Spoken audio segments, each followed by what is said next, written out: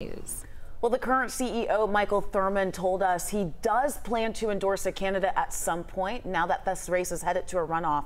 We spoke to Emory political scientist Dr. Andra Gillespie about the impact that this endorsement could have on this race. An endorsement from somebody like Michael Thurmond, who is very well respected and who is the outgoing CEO, I think will carry some weight for people who haven't already really made up their mind or aren't firmly committed to one candidate or another. And we did reach out to Thurmond's office to see if he is ready to make an endorsement yet. So far, we have not heard back.